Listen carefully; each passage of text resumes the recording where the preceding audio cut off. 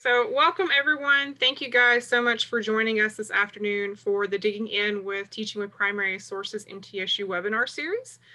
This is our first Digging In session for 2021. So again, thank you guys so much for joining us.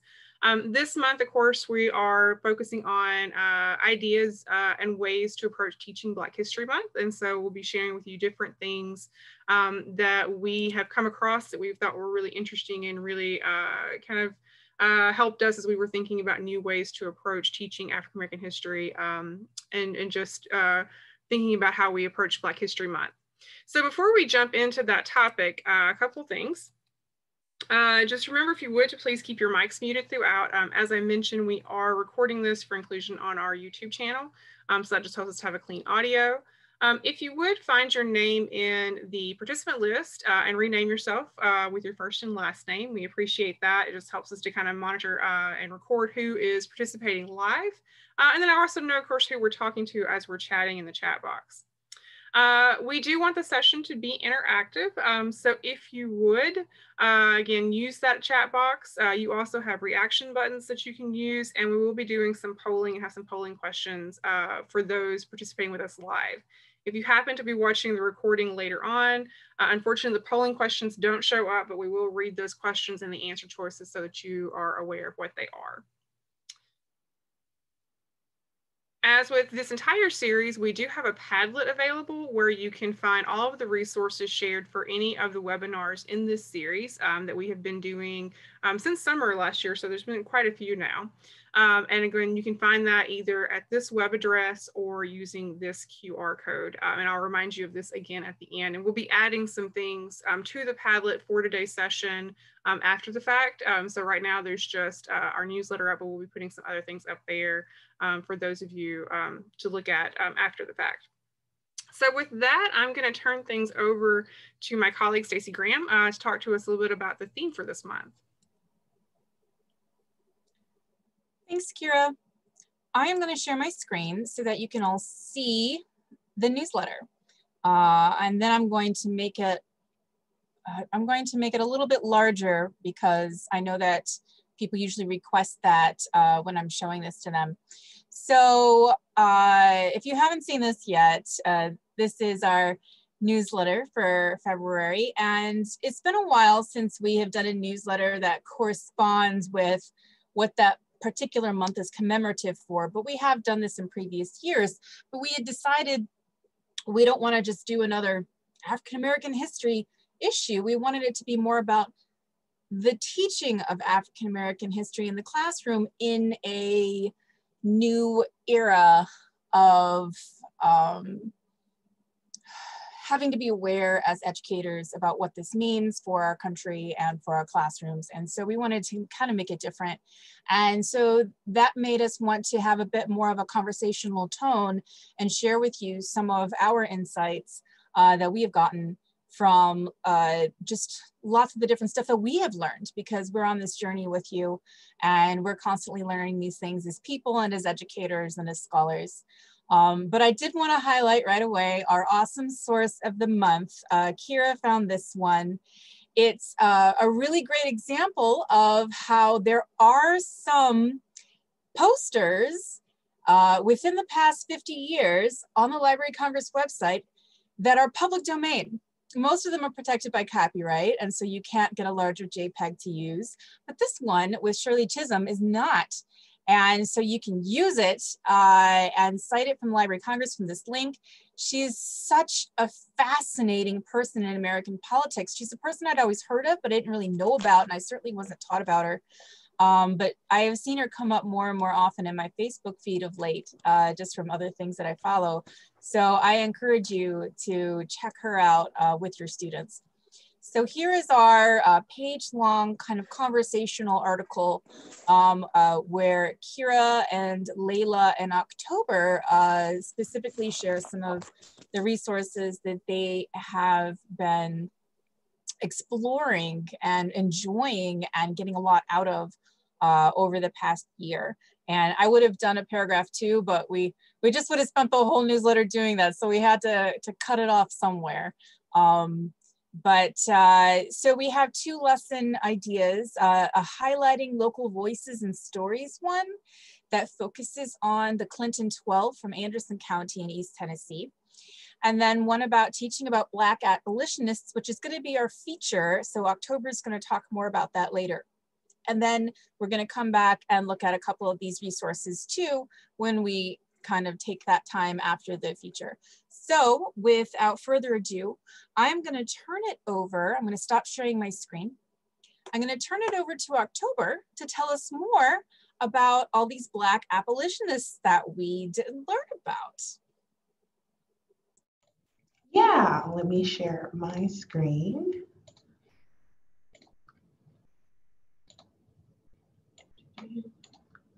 All right, so I'm going to be talking to you guys today about my featured lesson idea, which is teaching Black abolitionists.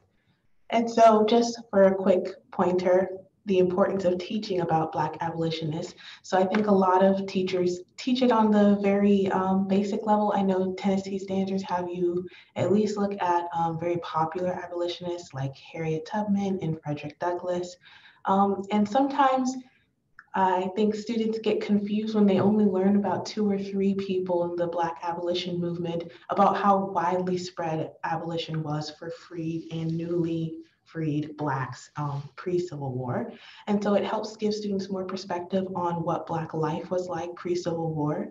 And it teaches students about Black agency and perseverance as they learn more about the efforts of free Blacks to abolish slavery and to protect their own rights to remain free. There are a lot of laws being passed trying to punish free Black people from helping enslaved people escape. And sometimes that infringed on their own rights to be free, and they had to protect that. And then it also highlights an often overlooked group in history, which is free Blacks before emancipation. Not a lot of students learn about Black life pre-Civil War besides learning about what enslaved people went through, which is important, but there was a really big culture of free Blacks before emancipation. Race still affected their life even though they were free, so they were very segregated from white people in America, and therefore they had their own cultures, their own groups, their own politics, their own education systems. They had an entire way of life that's not really talked about in K through 12 education. So teaching about the Black abolition movement helps give students more perspective on what that culture looked like before emancipation and the Civil War. So one of the abolitionists I wanted to highlight was Mary Ann Shadd Cary. And I think we have a poll about who knows about Mary Ann Shadd Cary. So we're going to do that poll.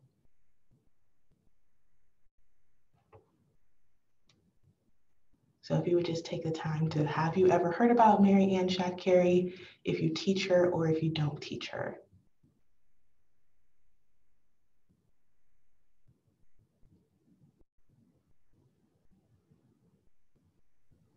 Looks like we've got just about everybody responded. We'll give just another second in case someone hasn't had a chance, and we will.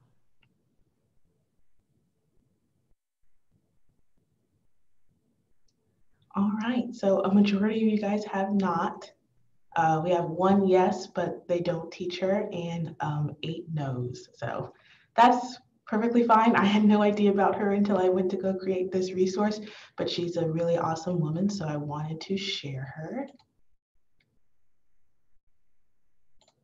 So Mary Ann Shadd Cary was a writer, teacher, lawyer, abolitionist, and women's rights activist. She was born free in Delaware, but raised by parents who were very heavy abolitionists. They were conductors in the Underground Railroad.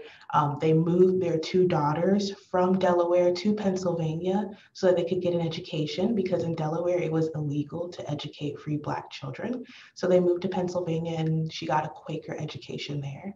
When she finished school, she started teaching. She started teaching in Black schools in Delaware, Pennsylvania, and New York. And she was very heavy in writing about the freedom of enslaved people. And then after, and a part of the Underground Railroad. And then after Congress passed the Fugitive Slave Act, she immigrated to Canada because the Fugitive Slave Act was imposing very harsh penalties on anyone who was helping free the enslaved. While in Canada, she started a newspaper called the Provincial Freeman, and it was the first newspaper in Canada that was an anti-slavery newspaper. And she became the first newspaper woman in North America. So the first woman to start a newspaper in North America. After the breakout of the Civil War, she returned to the United States from Canada to help with recruitment, and she went to Washington, D.C., and she studied law at Howard University. For some unknown reason, it took her 16 years to get her law degree, but she did eventually persevere and get her law degree, and she was one of 4 women in her class and the only Black woman to receive her Bachelor of Law degree in 1883. And until her death, she continued to fight for Black women and women's rights. And she was a very big speaker. She became a traveling speaker in a lot of women's rights activist circles. And then I also wanted to show you, can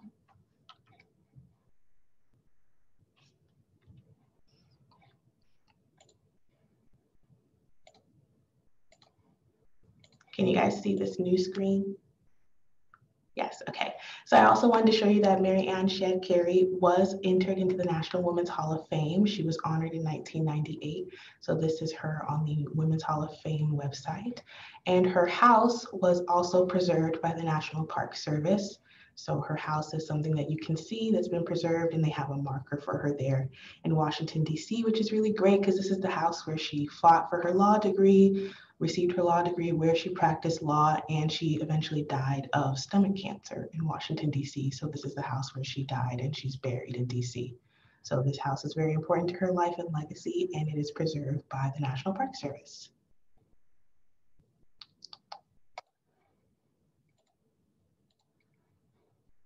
The next person that I wanted to feature for y'all is David Ruggles. So we have another poll about if anyone has heard about the abolitionist David Ruggles.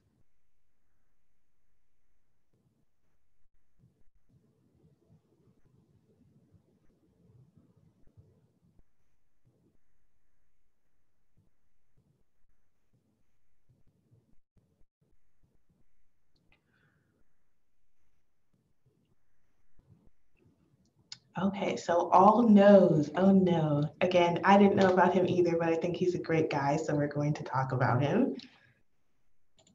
So David Ruggles was an abolitionist writer, publisher, and business owner. He was born free in Connecticut and again was educated at a religious charity, a Quaker school that was common for free Black children. And after he finished school, he relocated to New York and he opened a grocery store. And he used his grocery store to hire self-emancipated Black people. And he also started a library and reading room in his grocery store for Black people, since it was illegal for them to use New York public libraries. So he's largely considered the first Black-owned bookstore in the United States. And due to the work that he did, he was highly targeted by pro-slavery mobs. So his grocery store and library were burned down 3 separate times, and each time he rebuilt it. And he was sent to jail twice for helping free people, because free the enslaved. He was a conductor on the Underground Railroad. And twice that he was brought into jail, he was savagely beaten by mobs who would show up at his jail cell, and the police would usually turn a blind eye. And he, again, was a very well-known conductor of the Underground Railroad, and Frederick Douglass is one of the people that he helped escape into the North. And so Frederick Douglass writes multiple times about how he owes his life to David Ruggles. And I also wanted to show you guys a couple of the things on Ruggles. So when teaching this to your class, do encourage them to go outside of the links that I created for y'all on the student packet, which I'll show you guys at the end. But one of the things that you can have your students do when they're researching these Black abolitionists is to have them go to Chronicling America, since sometimes these Black abolitionists show up in American newspapers. So I just entered David Ruggles' name and then specified the time period that he lived, and I was able to find a couple of newspapers that talked about him. This one is about one of his arrests, and it's information about how he was arrested for helping a slave named Tom escape from his owner. So his owner found out that David Ruggles was the one that helped him escape and had him arrested and put on bail and tried. He was eventually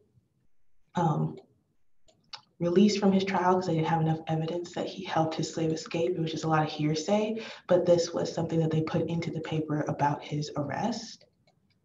There's also another paper about him being kicked off of a railroad or off of a train car. He was traveling in a train and he sat among white passengers, and he was informed by a train agent that he couldn't sit there. He refused to move and then was forcibly moved.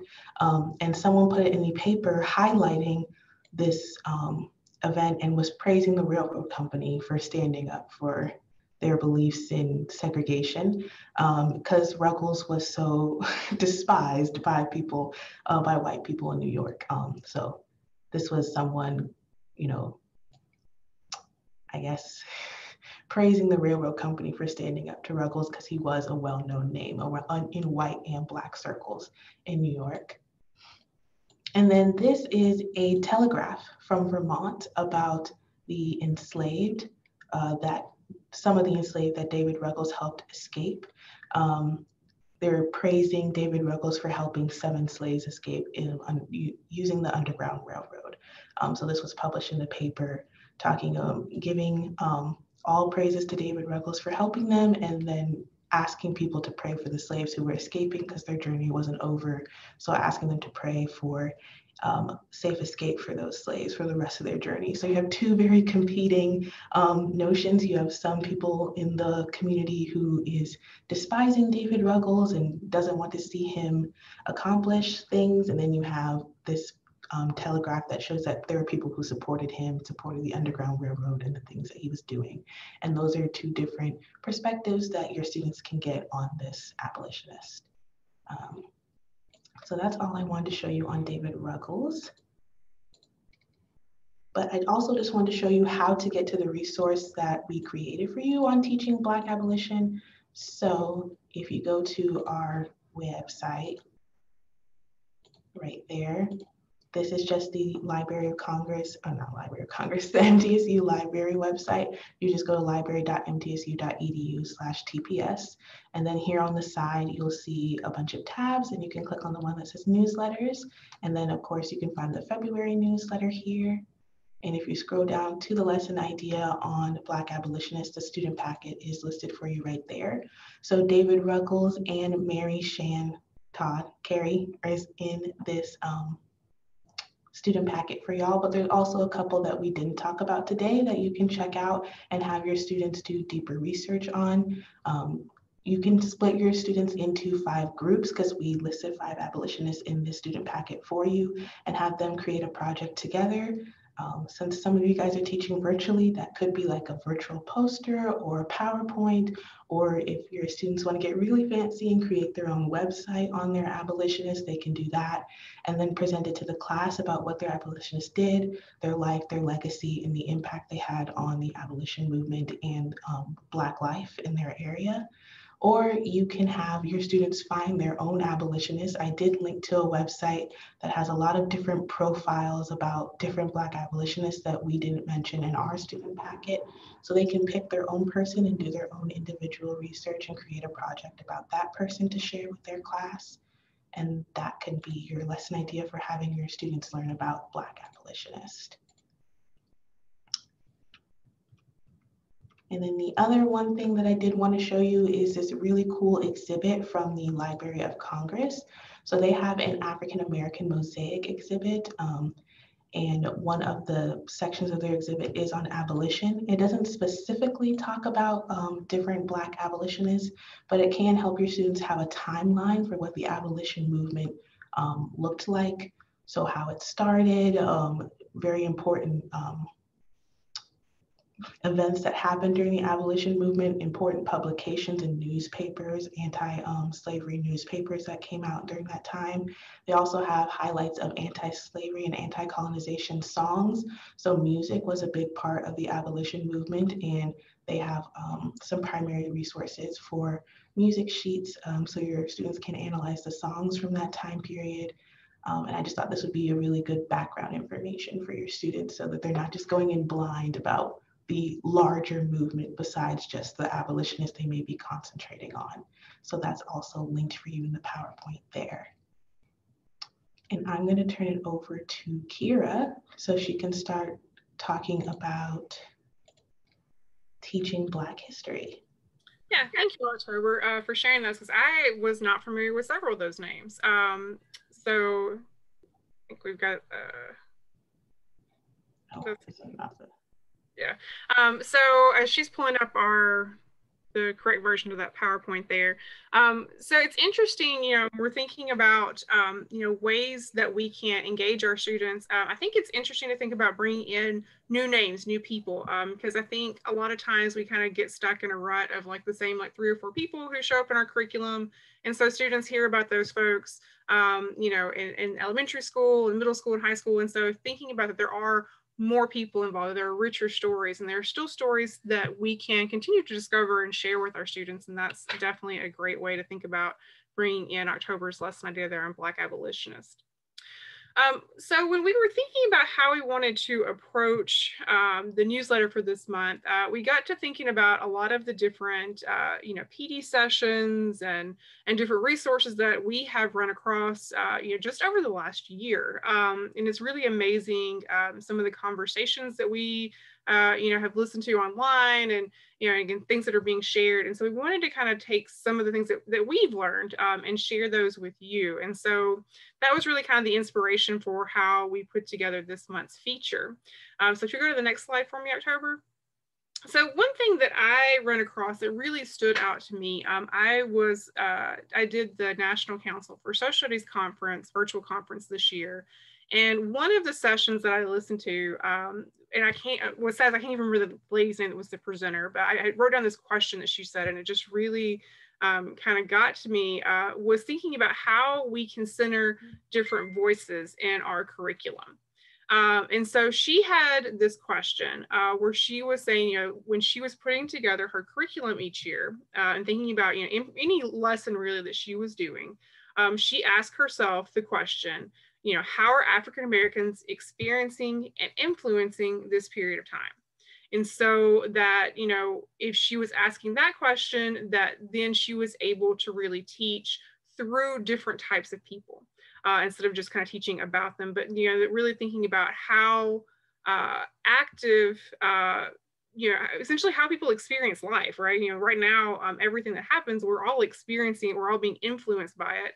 And so really kind of centering those human stories in the middle of her curriculum and using that as a way for her students to be able to see themselves in the curriculum and to connect to the curriculum by seeing people who looked like them.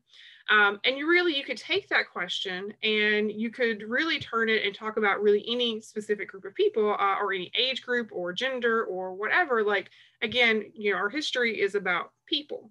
And how people have experienced, life. So if you go back to the previous screen for me, October.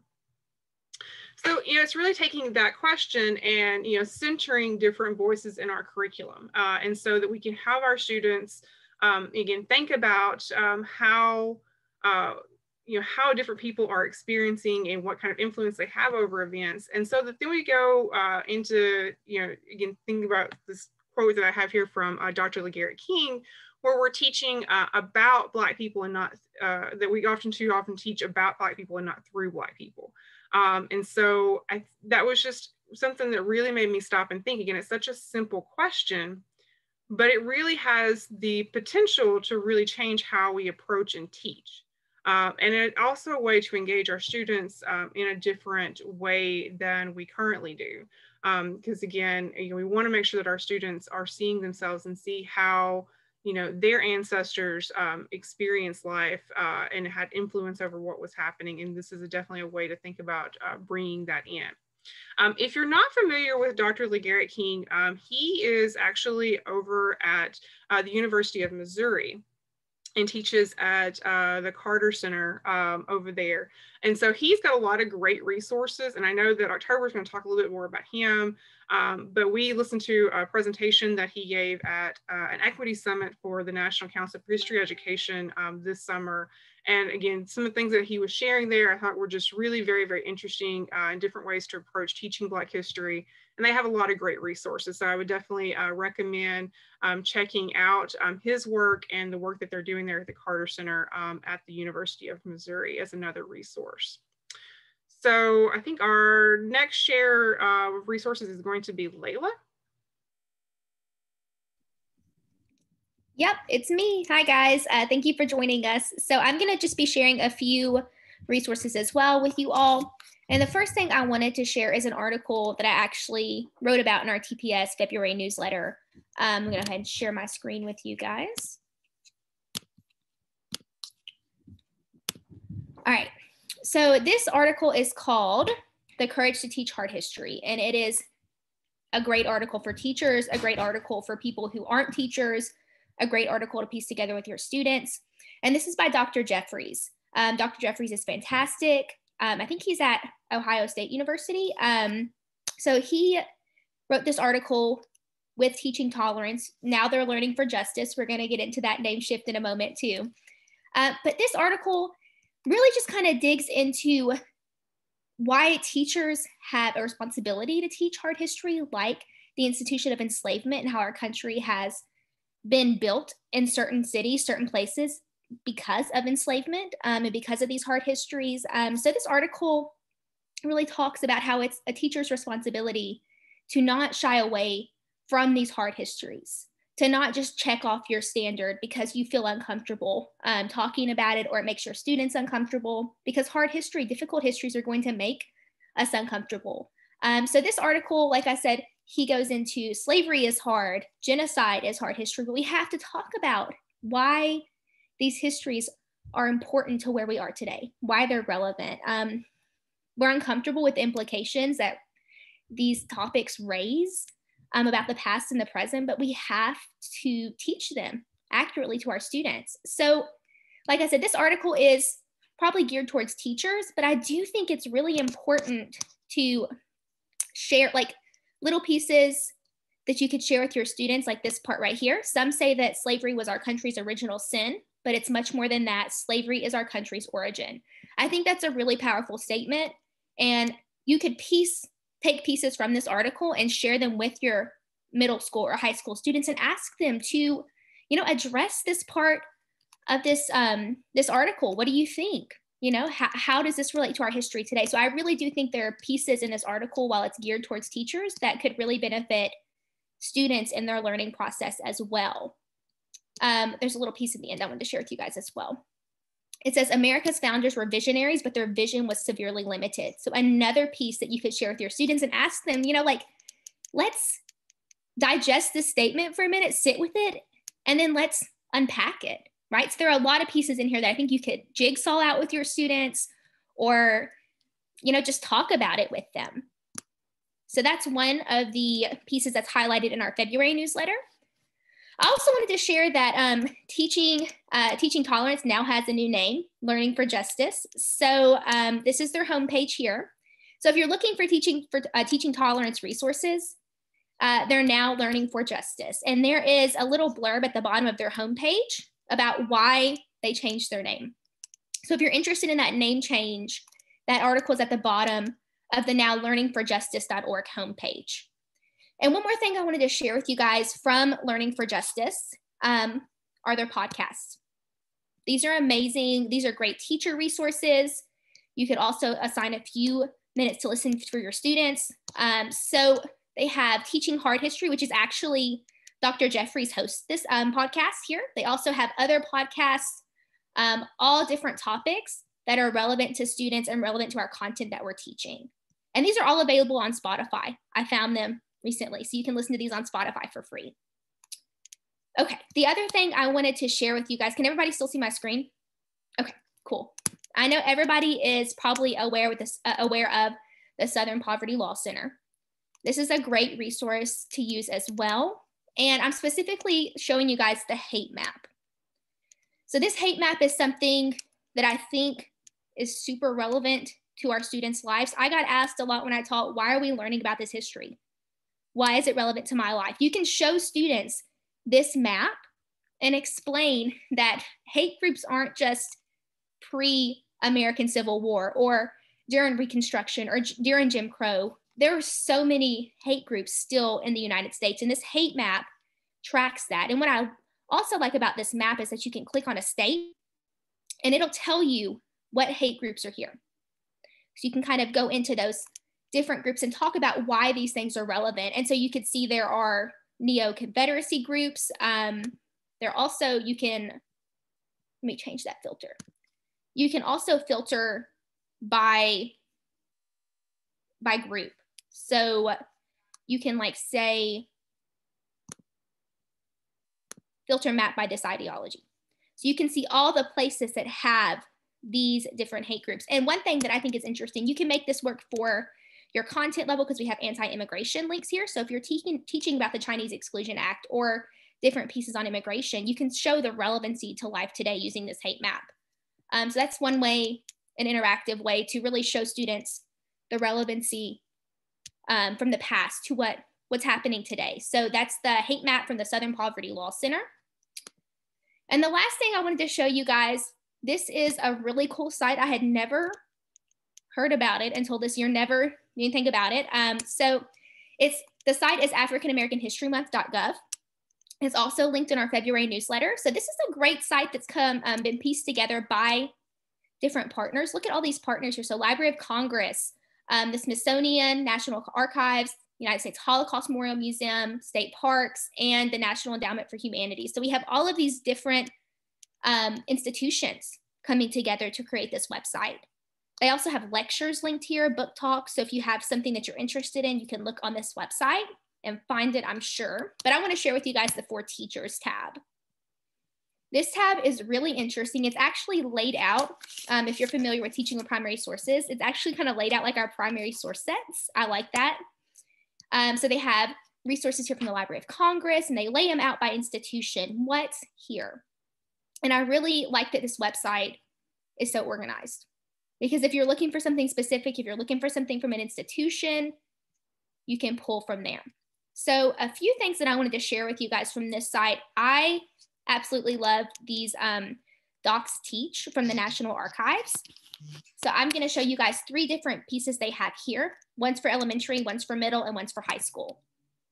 This one is called Martin Luther King Jr. and the Fight for Civil Rights. So you can just click on this. It's interactive for students. So if you're doing this online, you can do it virtually. And has some questions here looking at a photo. Who is this person? What do you think he's doing? That kind of thing. And then, move my little Zoom participant screen. There we go. You can scroll down and my little bar's in the way. Hold on. There we go. Let me just go this way for you. You can scroll down. Sorry, I couldn't see my whole screen there, and switch view. And then it shows you the bigger image, and you can kind of digest the entire picture rather than just that small piece. So what's actually happening here? What are these people doing? So that's an elementary idea. And you can discuss, list the people you see. Who are they? What's this photo doing? What do they want? That kind of thing. And it focuses on zooming and cropping and looking at the small picture, then looking at the big picture. Another one that I really enjoy is this Civil War comparing recruitment posters. I think this is super helpful. You have 2 recruitment posters. One is geared towards freedmen. One seems to be more geared towards enslavers. So you can look at these posters and kind of discuss, how are they different? Who created these posters and why, the intended audience? And this is more of a middle school lesson. And the last thing I wanted to share with you guys is this one about Dred Scott to the Civil Rights Act. So a huge time period. And you have, this is high school. All of these different pieces, you're comparing these different documents. So a photograph, the 13th Amendment, Emancipation Proclamation, all the way up to, I think, the Civil Rights Act. Yeah. So you're comparing these documents. What do they have in common? How do they relate to Black history? How do they relate to voting rights? And students have to type in their response. And then once they do that, there's a little piece where they can email their response directly to you.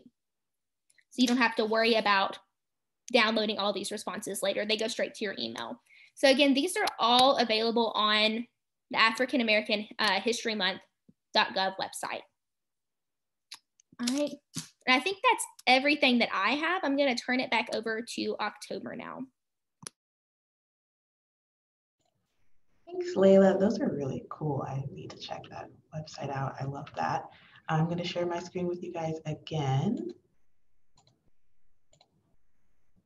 And like Kira was talking about earlier, I just wanted to describe Dr. LeGarrette King's 6 principles for teaching holistic Black history.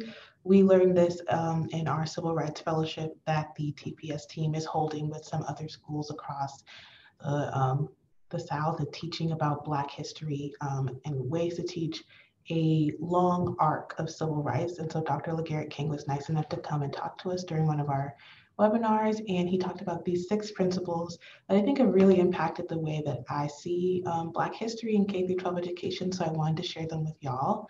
So his first one is teaching Black joy and Black love. So a lot of the times we focus on Black oppression, which is important to teach, and obviously number 3, so it's not something that we should gloss over, but we should also teach about Black joy and Black love. His recommendations are through music.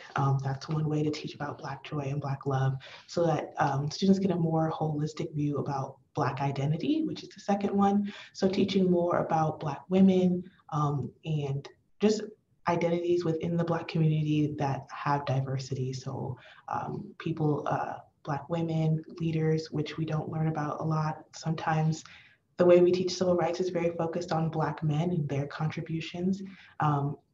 Sometimes we don't understand the different, sometimes we don't look at the different intersections of different religions. So a lot of the time, especially when we're teaching civil rights, we're looking at Black men in the Protestant Christian church. So how do we teach about Black people who have different religious backgrounds and just different diverse identities than what we normally see in our K-12 textbooks around civil rights? The third one is teaching about systemic power, oppression, and racism.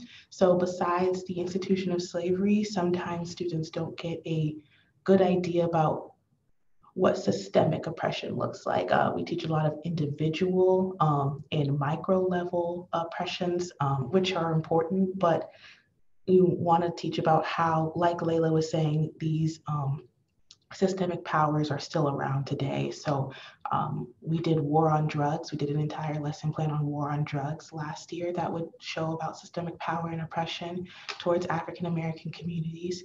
And you can also teach about housing discrimination is one idea, which we should do a lesson plan on now that I'm thinking about it. But just other ways of showing systemic oppression past racism and past Jim Crow, and how this still affects African Americans today. The fourth one is teaching agency, resistance, and perseverance. So like the lesson plan we just shared on Black abolitionists, how do African Americans still persist through the oppression that they're facing, and in different ways besides just teaching about the civil rights movement. So, you know, there's the Black Panthers that are not commonly talked about, and Black Power movements that are a different way of showing agency and resistance to oppression that can be talked about in schools more often. Then the fifth one was teach Africa and the diaspora. So a lot of the times we start off teaching Black history just focusing on slavery, and we don't talk about where the enslaved came from, the cultures of ancient Africa and Africa today, and how that affects the diaspora that they come from, how that affected how they practice religion during, like how the enslaved practice religion. A lot of that has to do with African cultures that came with them. So their culture didn't just disappear when they landed here. So then how do we teach about that culture in Africa and how that affects the diaspora that we see today in America? And then the sixth one is teaching Black historical consciousness.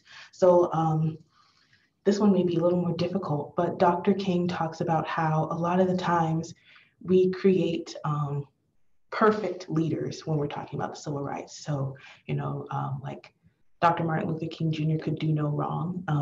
And that can be intimidating for students to then feel like they have to be perfect to make any kind of change. But of course, we know that these leaders are human. They did have imperfections. A lot of times, the civil rights movement has some problems with feminism and sexism, and Black women aren't highly represented in the civil rights movement because of that. And a lot of the work that they did was very essential for the civil rights movement, but they were in the background. They were organizing events, sending emails, writing not emails, sending newsletters, writing newspapers, but they're not in the limelight, not shown. So how can we talk about the historical consciousness, how sexism affected the civil rights movement, how homophobia affected the civil rights movement? Because we have people like Baynard Rustin who did amazing things for the civil rights movement, but weren't talked about because of being gay or a part of the LGBTQ community. So then how do we talk about historical consciousness in Black history and show students that leaders weren't perfect, and you don't have to be perfect to make that change either. So those were his 6 principles that I think about all the time now, and I think they can change the way that you view and teach Black history. So I wanted to share those. And then I'm going to pass it on to Dr. Graham so she can talk about her resources she wanted to share with y'all. Thanks, October.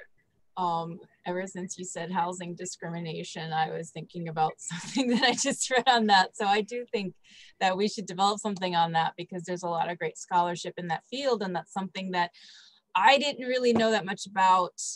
And how important it was and how relevant it is to today's disparities. And so it was really eye-opening, but you know, there's no specific standard about that. And so I know that sometimes that makes it difficult to work in, especially since it can be such a rabbit hole. Okay, I am just going to take up a few minutes to show you guys a few more resources that I like. Some of these you've seen before, and some of them maybe you haven't. So I'm going to share my screen once again. And so we're back at the newsletter, and as you may already all know, on page 2 we always have an important links box. And so one of the links that I just want to point out, just so you don't forget, is called Triumphs, Trials, and Transformations. Now, this is something that started off as Trials and Triumphs, and we've been talking about that for years now, but it has since grown and expanded. This is hosted through the MTSU's Walker Library platform, and so it's added the transformations on there. And this is something that a previous graduate student worker with TPS created lesson plans for. So when you go look under lesson plans, you'll find a lot of those. So a lot of Library Congress resources and other ones overlap. But this has different themes. This is looking at the period mostly, you know, between the Civil War and the passage of the Civil Rights Act for, you know, African-American communities in Tennessee. So this is a great way to teach about local and state history while also tying it into national themes. And so it's got these different themes right here. And the themes have scholarly essays that you can assign your students to read. I would say high school level, definitely appropriate for that. And then there's a lot of primary sources that are tagged on for each theme too. So it's a really great place for you to go and just find things that are already found for you on these different time periods and these different focuses. So that is linked from our website. From our newsletter. Another thing is, and this is because I was influenced by October talking about Black joy and how we shouldn't just focus on, you know, African Americans being victims, but I wanted to think about them as being creators. So I focus on African American artists, and I highlighted one of them on page 4 named Robert Blackburn, because the Library of Congress has a really great exhibit on his work. He actually was incredibly influential. And so this is why I start off by saying he was one of the most important printmakers in American art history, not just African-American art history, but American art history. And I think when it comes to the visual arts, like painting and printmaking, we don't really think about Black artists and their contributions. And so here is just a major place to find that kind of stuff. So it goes through, and he was actually educated in part through this WPA workshop that was sponsored in Harlem, this community workshop. So you can teach this as part of like the New Deal program, and you can also teach this as part of the Harlem Renaissance, because all these artists, these literary artists and these visual artists and these musical artists were kind of in this, creative space together. And it was just amazing the things that they did. And so, some of the people that he was influential on, like Romar Bearden and Jacob Lawrence, they're pretty big names today, although not as big as they deserve. But Robert Blackburn, he's responsible for, carrying on this milieu, this printing workshop for like 50 years. So it's a very important person to this vibrant culture of African-American artists. And so I think that's a good way to talk about Black culture and Black identity from, the kind of Harlem Renaissance all the way up to like the 1970s and 80s. So another thing that I wanted to bring up is actually not linked in our newsletter at all, but when I was thinking about African-American artists, I had to mention the Black Craftspeople Digital Archive. Now, this is a new archive that launched recently, and it was created by two of our former graduate students at the Center for Historic Preservation, one of whom is now a professor at Sewanee, and one is a professor at UNC Greensboro, Dr. Tiffany Moman and Dr. Torin Gatson. And they have done an incredible job starting to archive lots of objects, craft work and art work, and then also a lot of newspaper articles, which I've noticed about like runaway slaves. And so they're, like I said, this is very early in the life of this archive. And so they are going to be building it and adding to it constantly. And so I find that they don't really have anything down here for exhibits and maps yet. But a really great place to find their stuff is actually to follow them on Instagram, because that's what I do, and they post fairly often. And so it's just a great way to see these objects of the day.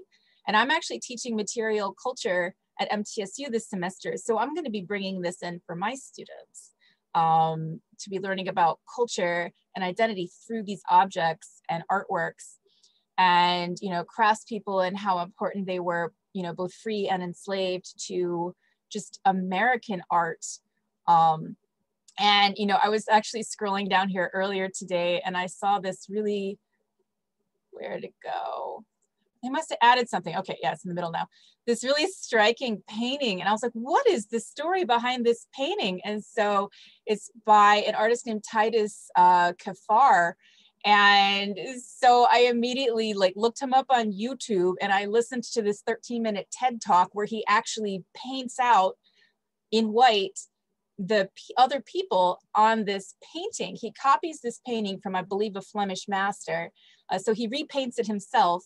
And then he uses a special oil mixed in with the white paint so that it would fade a little bit over time so that you can still see the people there. And his whole point is, how can we use art to amend history and not erase it or cancel it? Because there's a lot of conversation nowadays about how we deal with difficult history, and do we ignore it? Do we just tear down monuments? Like how can we tell these stories?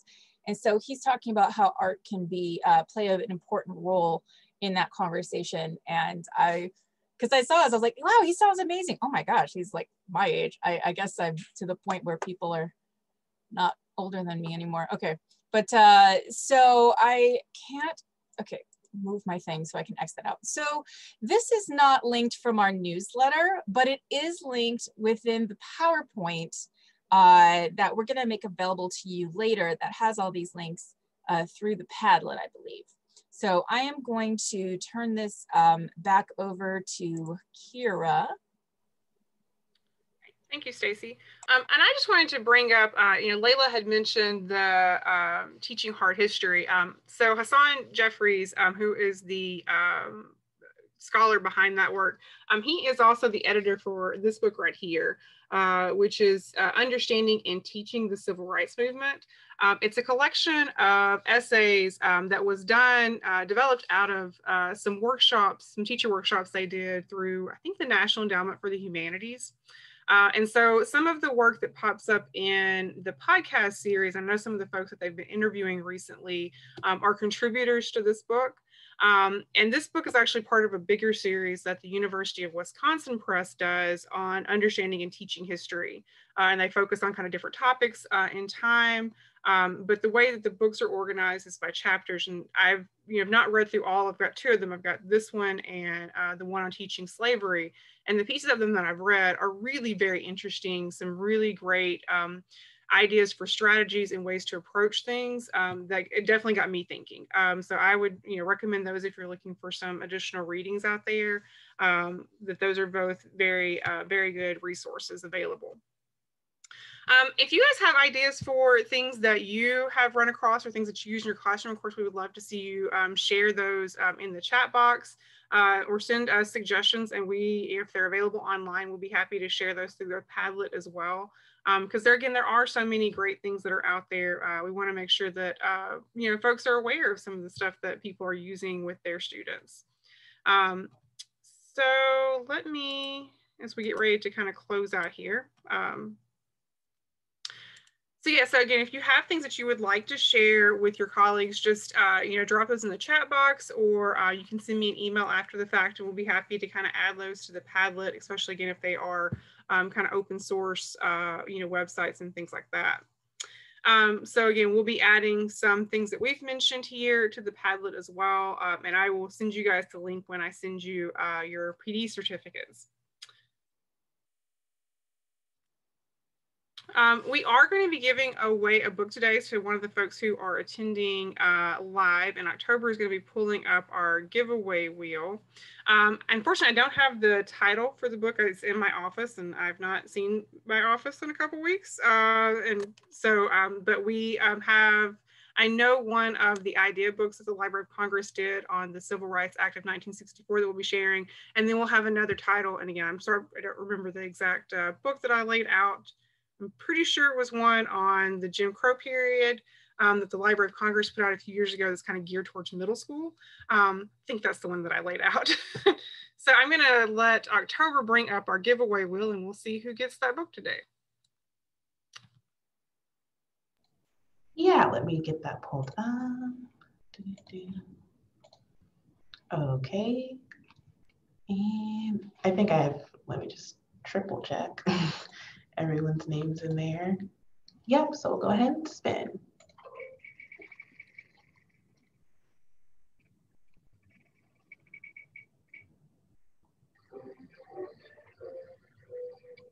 All right. So Wesley is going to be our winner. So Wesley, again, if you'll drop your address into the chat box, we'll get that out to you. And again, thank you guys so much for joining us today. We do have one last bit of information to share.